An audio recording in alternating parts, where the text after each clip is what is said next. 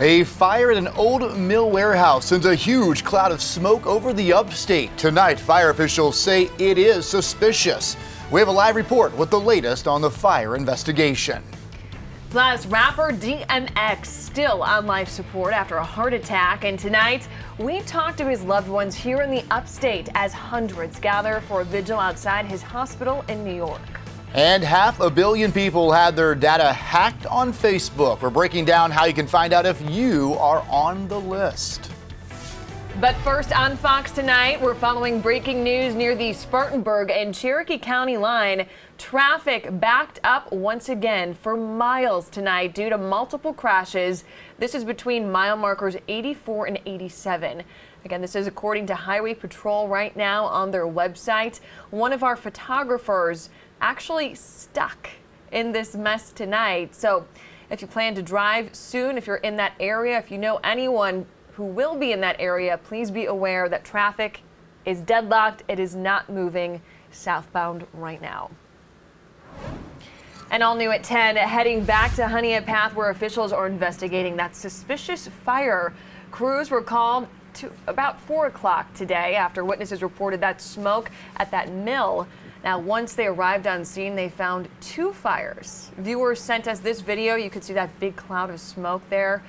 We brought it to you as breaking news at both 5 and 6 o'clock. Fortunately, nobody was hurt here, but we have been working to get answers about how this all started. Yeah, Fox Carolina's Jarvis Robertson's been on the ground there following this breaking news for us this evening.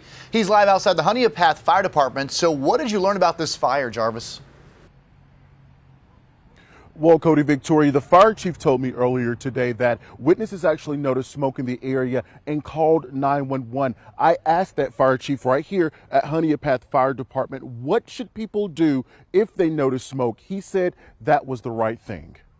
A friend of mine called me and told me that the mill was on fire, and that's pretty close to my house. Henry Smith explained to me feeling a bit nervous when he heard about the fire near his home. Flames got pretty high, and fire department was already down here that started putting it out. We got here, we had a structure fire involving part of the warehouse area of the old mill, and then it had a large debris fire in the back of the mill. Fire Chief Jimmy Smith told me the fire is suspicious. No electricity, didn't have a thunderstorm, didn't see any other way it could have started without being of suspicious origin. Of course, there are a lot of people over there. They sleep in that mill. Henry says there's a lot of sketchy activity that goes on, and also say this isn't the first time a fire has happened there. Oh yes, it's done happened about 3 or 4 times. I asked the fire chief what should people do if they notice something unusual going on in the area. He said notify law enforcement. There's a lot of vagrants that stay here. We patrol, our police officers patrol frequently to try to get them to move on. Fortunately, no injuries have been reported from this fire. However, we're still waiting to find out what is the exact cause of the fire. Once we get those details, we'll be sure to pass it along to you all. Reporting live in Honea Path tonight, I'm Jarvis Robertson, Fox Carolina, the 10 o'clock news.